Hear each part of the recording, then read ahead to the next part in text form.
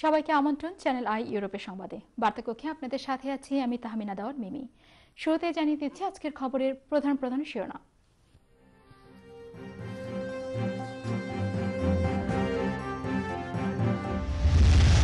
বো fire station বন্ধের প্রতিবাদে ডেমনস্ট্রেশন করেছে যুক্তরাজ্য লেবার পার্টি।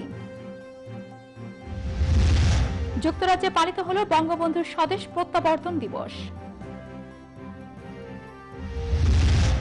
অগণতান্ত্রিক উপায়ে সংবিধান লঙ্ঘন করে 10ম জাতীয় সংসদ নির্বাচন দাবিতে যুক্তরাজ্য বিএনপি।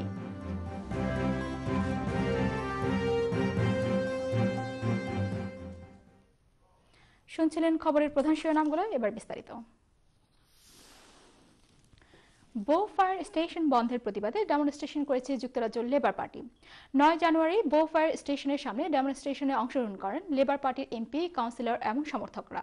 তারা লন্ডনের মেয়র বরিস জনসনের ফায়ার ব্রিগেড সংকোচন সিদ্ধান্তের তীব্র সমালোচনা করেন। তারা বলেন, বো হচ্ছে ঘনবসতিপূর্ণ একটি এলাকা, এখান থেকে ফায়ার স্টেশন উঠিয়ে নিয়ে এলাকার মানুষদের জীবনযাত্রাকে ঝুঁকিতে ফেলে দেওয়া হচ্ছে। এটি একটি বিপজ্জনক এবং অপরিণামদর্শী সিদ্ধান্ত বলেও তারা মন্তব্য করেন।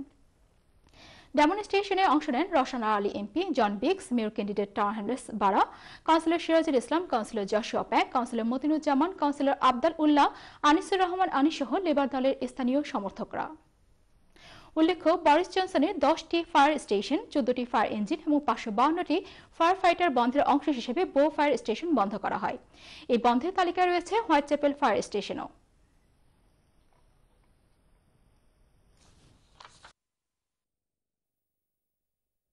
We're here to show our opposition to Boris Johnson's appalling decision to close down Bow Fire Station. Over the last year, we've all campaigned as a community to stop him from shutting this really important fire station down. And we know what the risks are. There was a fire only a month after his announcement. He still did not listen. And we are still asking them to think again because it's too dangerous. We've been opposing the closure of Bow Fire Station for the last year and more because it will make our community in Tower Hamlets less safe. There's also a fire engine disappearing in Whitechapel. With all the development happening here, we need to look after local people, and this is a stupid decision by the Mayor, Boris Johnson.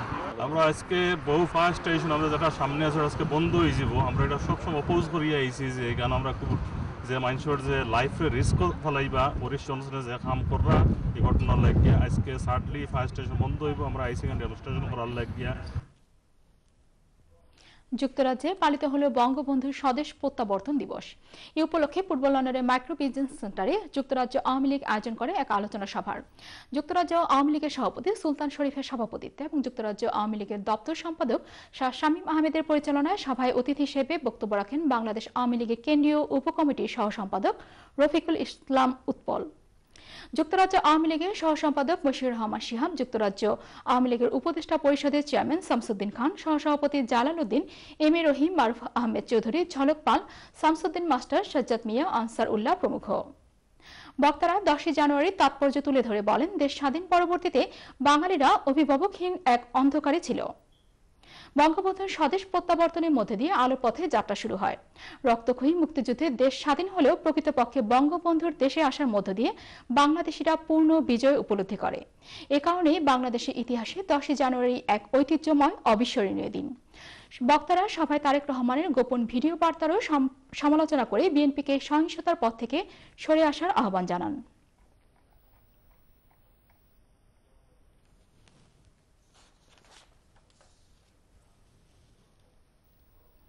সম্পূর্ণ অগণতান্ত্রিক উপায়ে সংবিধান লঙ্ঘন করে 10ম জাতীয় সংসদ নির্বাচন, পরবর্তীতে নতুন সরকারের শপথ গ্রহণ এবং বিএনপি সভানেত্রী বেগম খালেদা জিয়াকে অবরুদ্ধ করে রাখার প্রতিবাদে সংবাদ সম্মেলন করেছে যুক্তরাজ্য বিএনপি। পূর্ব লন্ডনের সোনারগাঁও রেস্টুরেন্টে আয়োজিত যুক্তরাজ্য বিএনপির সভাপতি শায়েস্তা চৌধুরী কুদ্দুসের সভাপতিত্বে এ সময় লিখিত বক্তব্য পাঠ করেন যুক্তরাজ্য বিএনপির সাধারণ সম্পাদক কায়সার এম আহমেদ। তিনি বলেন, বর্তমান আওয়ামী সরকার সম্পূর্ণ অবৈধ এবং অগণতান্ত্রিক সরকার। তথাকথিত এই নির্বাচন একটি প্রহসনের নির্বাচন। সংবাদ সম্মেলনে অন্যান্যদের মাঝে উপস্থিত ছিলেন আক্তার হোসেন টুটুল, হেলাল নাসিমুজ্জামান, তৈমুজ আলী, নাসিম আহমেদ চৌধুরী, আবুল কালাম আজাদ, আব্দুল হামিদ চৌধুরী সহ অন্যান্য নেতৃবৃন্দ।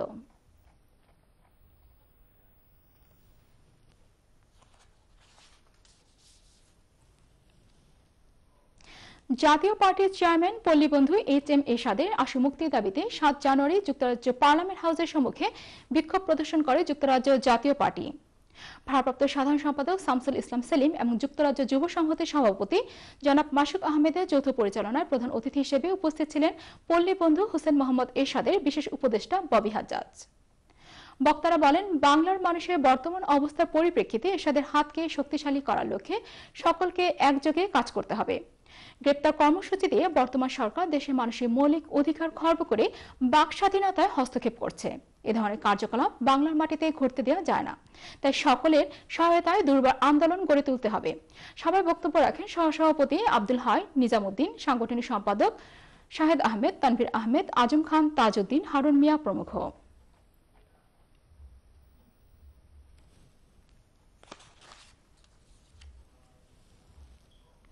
প্রহসনের নির্বাচন, দেশনেত্রী বেগম খালেদা জিয়াকে গৃহবন্দী, অ্যাডভোকেট খন্দকার মাহবুব হোসেন সহ বিএনপির সিনিয়র নেতৃবৃন্দকে গ্রেপ্তার এবং সংখ্যালঘু সম্প্রদায়ের উপর পরিকল্পিত হামলার প্রতিবাদে সভা করেছে যুক্তরাজ্যে বসবাসরত জাতীয়তাবাদী আইনজীবীরা।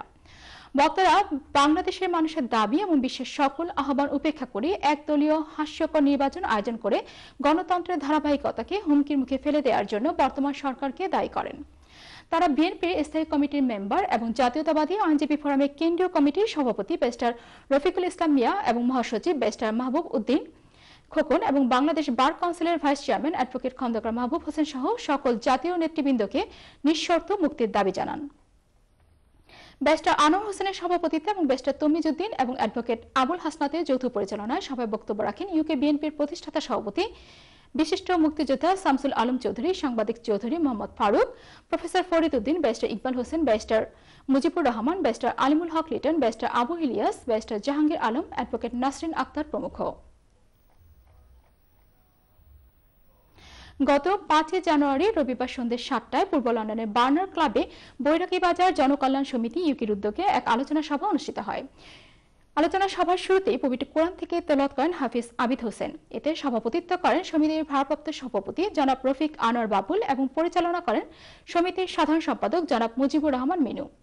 সংগঠনের কর্মকাণ্ড এবং উন্নয়নের বিভিন্ন দিক তুলে ধরে বক্তব্য রাখেন সংগঠনের সহসভাপতি মইনুল হক, সেক্রেটারি দেলোয়ার হোসেন দিলু, তজমুল হক, আকমল হোসেন দুলা মিয়া, মুজিবুর রহমান বাবুল, মুনসনু মিয়া প্রমুখ। বক্তারা বলেন, এই সংগঠনের উদ্দেশ্য এবং লক্ষ্য হল বৈরাগী বাজার এলাকার গরিব এতিমদের সাহায্য প্রদান, স্কুল, কলেজ, মসজিদ, মাদ্রাসা, রাস্তাঘাট উন্নয়নের মাধ্যমে জনকল্যাণে কাজ করে যাওয়া।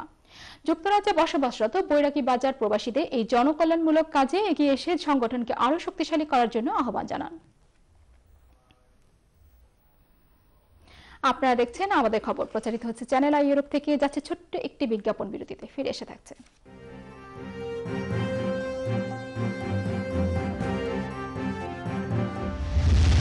DCA east of England Essex রিজিয়নের নবনির্বাচিত কমিটির প্রথম সভা অনুষ্ঠিত।